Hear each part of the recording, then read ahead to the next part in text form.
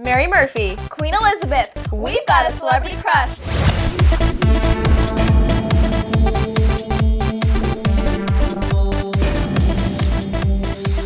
So you think you can dance judge Mary Murphy is being sued by her ex-manager. According to TMZ, he says that Murphy was a nightmare to work with.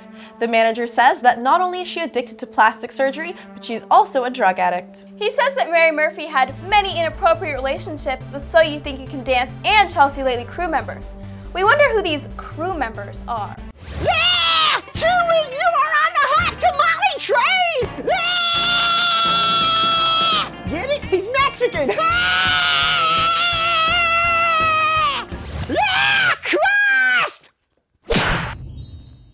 Fernando from Albuquerque writes, "Hey ladies, did you hear that someone bought Queen Elizabeth's panties? They went for $18,000. What a creeper."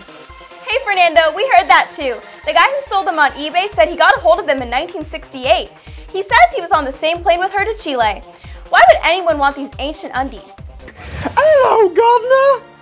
Who wants to bid on my used royal bloomers?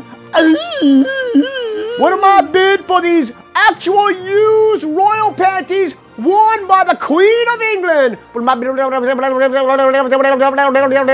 Sold for $18,000 to Obama, the President of the United States of America. America? The flag is outdated, and what we're gonna do is raise the royal panties on the presidential flagpole. God bless America. Crushed.